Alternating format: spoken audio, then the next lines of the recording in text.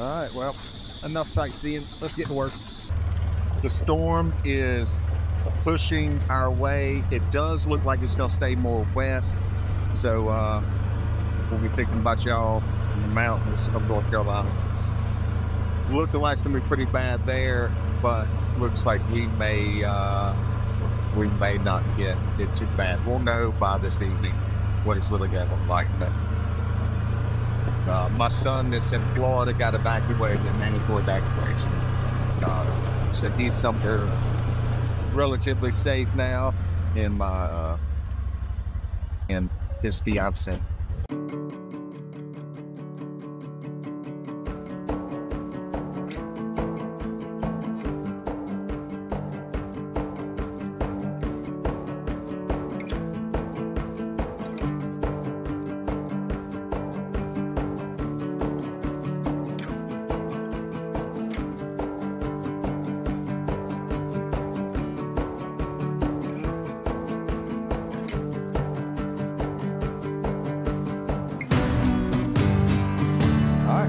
Been an hour, and I've got all these zonts on up top. That's cut out, so you see more of where the window's going. The plan's called for 2 windows, 1 on each side, but I decided to go with only that one. I want more wall space for monitors and all that stuff. Coming around here, so I need to put a couple of zonts here. I'm gonna go ahead and when I put the board, the horizontal whaler on here, I'm gonna put it all the way across. It'll tie in corner to corner. We'll just have to duck under when we go in. That's fine. I've got all of the wood piled up from where we had all the bracing around the pools. So funny enough, I know it doesn't look like it, but just give you an idea. Oh, hear how the sound changed? Give you an idea on perspective. This is the almost exact same size as the deep pool. Almost, I mean, like to the inch. It's almost the exact same size. And once we stack it all, depth and everything. So standing here, standing in the pool, the lower part where the pool's deep is the same size. So I don't know what it looks like for folks at home, but it's just a different sizing. Like that one's down in a hole, and this is and this is up here. So anyway, just thought I'd throw that little tidbit in. It was kind of interesting. So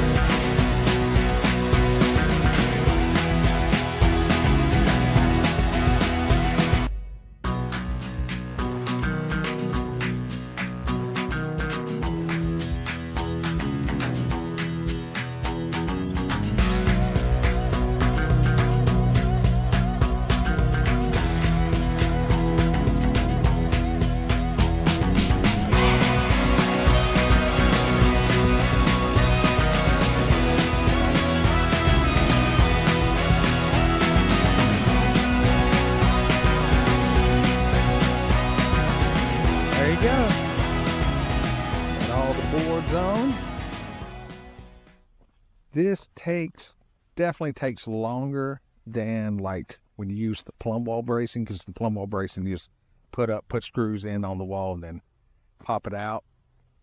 But I think after using both of them a lot, I think each have their place. You know, the FabForm system definitely is less expensive. So if you're doing a one-off, you're a do-it-yourselfer, this is a good setup to go with as an alternative to renting bracing. And it definitely has its uses. Like when we did the round areas, it comes in really handy. The pool systems, it's worked out really well because, which I could have still used the plumb on the outside on this one, but when you're doing the pools or basements, if you need to brace from the outside, you have very limited space. And as you can see, the system, you can make it work with that. So just keep that in mind. You know, everything's got its pros and cons, and so I really like this setup. I wanted to use it, even though I have plenty of room, I wanted to use on here because of the horizontal wailers and just getting this wall really straight. I'll probably put some, most of the bracing will be on the inside on that one, but I'll put some of these on the outside just to make sure it's braced. But that's ready to go. I've got, these are the zats that go on for the scaffolding. So a couple questions from the last video. And this was actually, this actually threw me for a loop a couple of times too. This is not a sidewall, okay?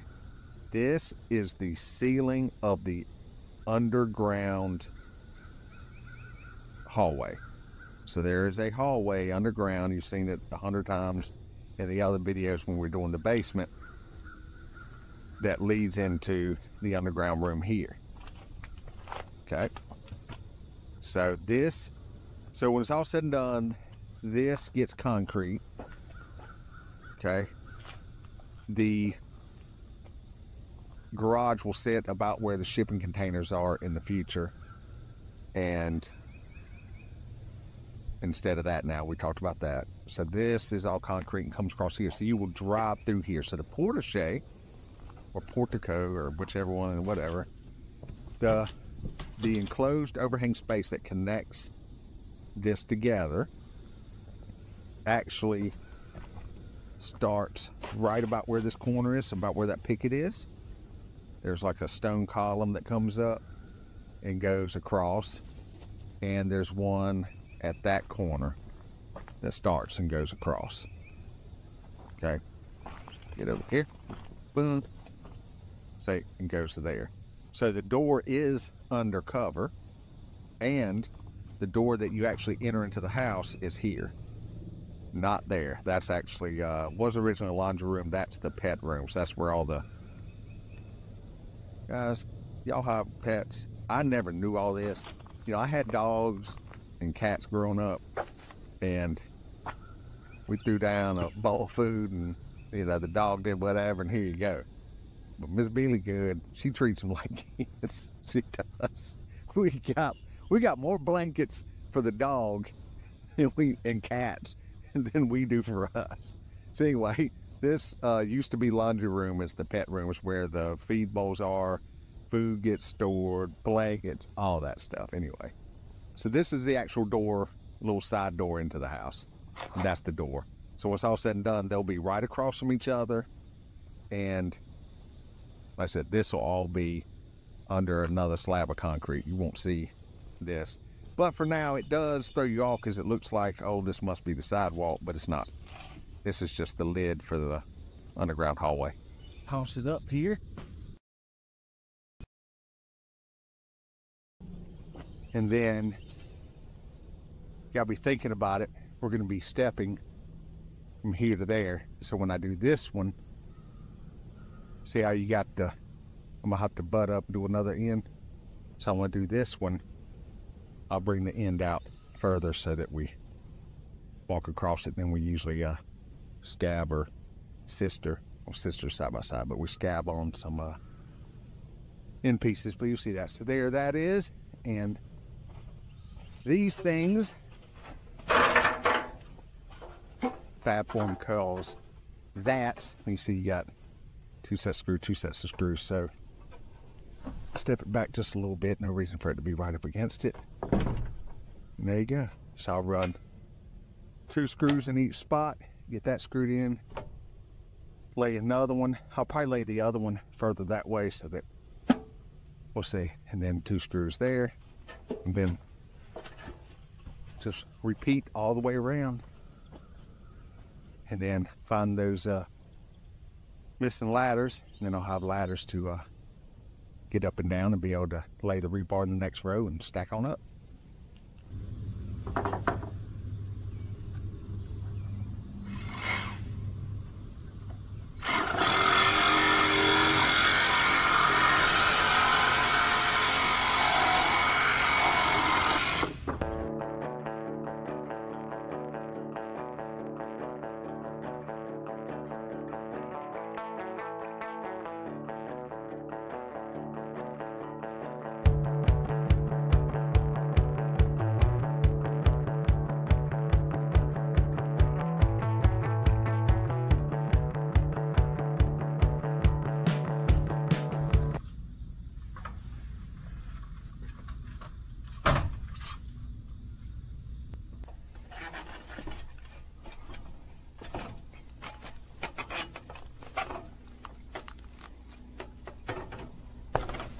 Yeah. Ta-da. A little bouncy. But we're used to this. Yeah, it's just better to use 2x8s. If not, I would have needed probably 2 more zats on each side. But it's definitely a little flexy. It's one of the things I wanted to check out. If you see the long beam there, that top, that's the wall height. There goes my pterodactyl.